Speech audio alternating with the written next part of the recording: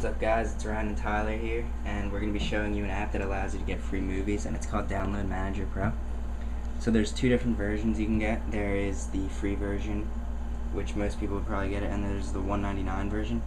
I'm not sure what the differences are, but I'm pretty sure on the paid version you can do simultaneous downloads, which means you can have like 2 or 3 movies downloading at the same time, which is a pretty nice feature. So what you're going to want to do is when you open the app, it's basically just a web browser with a download manager.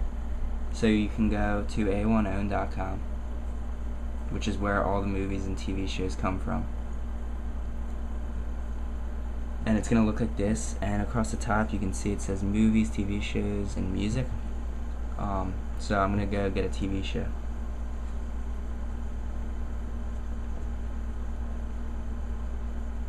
And you can see a bunch of different shows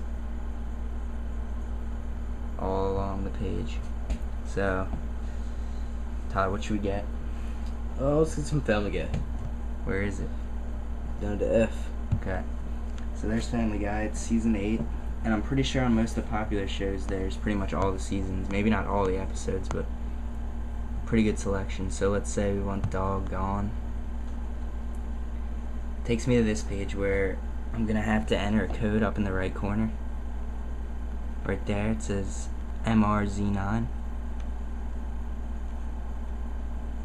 and then you hit go, and it's gonna bring you to this page where you can see that you have to wait 40 seconds for the link to appear. If you had the premium download, you could just download it right away, but I think that costs money. So alright, so then you click regular download link, and you can see a little 1 notification come up down there on the downloads thing.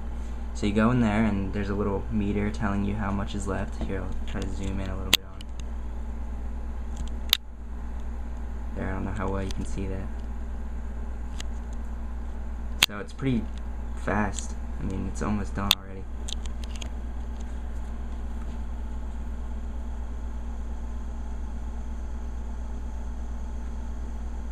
And you can see all the previous things I've downloaded. I think you can also download like not flash videos, but QuickTime files such as YouTube and other video sites.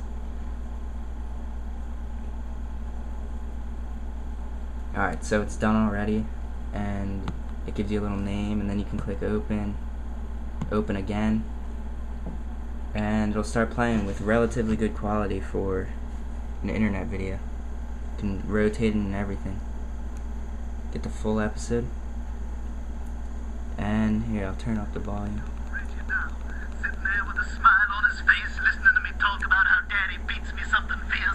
Okay, so it's basically the app. I hope you enjoy it.